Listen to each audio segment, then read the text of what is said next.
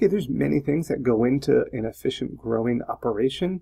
Here I entitled this growing on the bottle. And what this refers to is growing on a bottled carbon dioxide.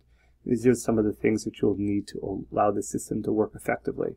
We have some tubing here with some holes in it to allow delivery. We have a regulator. We have a timer pictured here. We're going to go over a controller and where you would place this. So growing on the bottle, this is bottled CO2. That is compressed CO2 here. This is a 20-pound bottle, and it consists of that regulator that's attached to the bottle and a monitor or controller. I just have chosen to use a controller here, and it is enabled with fuzzy logic to allow for precise dosage of CO2 to my plants. These work in unison to help maintain predetermined CO2 levels, so it's important that all these kind of work together and are all linked up for the efficient delivery of carbon dioxide to your plants. Now, the CO2 bottle system, CO2 gas is stored and sold in metal pressurized cylinders, typically under high pressure, up to 2,000 psi. And psi stands for pounds per square inch. CO2 is commonly used for welding, fire extinguishers, carbonated beverages like sodas, but are commonplaces now in grow facilities because of the potential for increasing yield, assuming CO2 is a limiting factor. Now, CO2 tanks, common cylinder sizes are 10 pound, 20 pound, and 50 pounds. However, keep in mind that this 10, 20, and 50 pounds is the weight of the CO2 you're purchasing and not the total weight of the CO2 and the bottle that contains it. For example, a 50-pound steel cylinder with CO2, with 50 pounds of CO2, will actually weigh about 170 pounds. So keep this in mind if you're looking at storing or moving or transporting these bottles. They will weigh much more than just what's stated or what you may think they weigh. CO2 tank safety, pressurized bottles can be dangerous even if the gas inside CO2 is non-flammable and essentially inert. The high pressure can create a rocket-like effect if the regulator becomes suddenly broken or damaged. As a result, be sure tanks have a protective collar. So in this tank, this is an example of an unsafe tank. There's no protective collar over this valve. If this was to break, this could create a very dangerous situation due to the pressurized gas.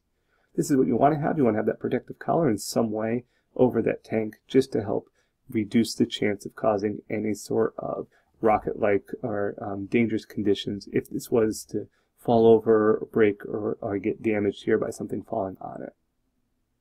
The regulator, as I mentioned, another critical step here. This gets hooked up to the bottle right here. These work with a controller that gets plugged in to release CO2 at a predetermined rate, which can be evident here. Running at 0.08 CFM or cubic feet per minute is considered about the standard, just to give you just a general idea of what to shoot for. But it can be higher or lower than that depending on your operation. Keep in mind though, if you are releasing at very high volumes, of about 0.33 cubic feet per minute or greater, when CO2 is released at these high volumes, there can be a strong cooling effect, which can freeze the solenoid. This would be an extreme example here of that cooling effect of high release of CO2. To counteract this, some growers will install a heater if they're looking at high volume operations, where it will heat the CO2 to eliminate the regulator from freezing up.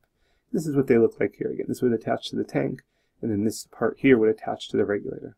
This needs a power source, so keep that in mind. This would need a power source to help warm up so that the CO2, while it has a strong chilling effect, would not cause the regulator here to freeze and lock up. Now to deliver our CO2, an efficient delivery system, small 1/8-inch tubing that has laser holes drilled in it. You can see one right here, one here, one here, at equal distances to allow for equal distribution of CO2 over a large area. So this can allow that nice and circulating. You're not just getting one little point of injection, you're getting over a large area. Now that delivery system installation, if you notice the black tubing runs along the back of the grow tent here, and it comes down around here and up here. This allows you to open the doors here without having tubing to get in the way to be able to trim plants or take plants in or out if needed. There's those small holes to allow equal distribution, but I also installed a fan just above them. And this is pointed on a slight downward angle to help stir the air. This sensor is also placed above the tubing, allowing for an accurate reading of these conditions.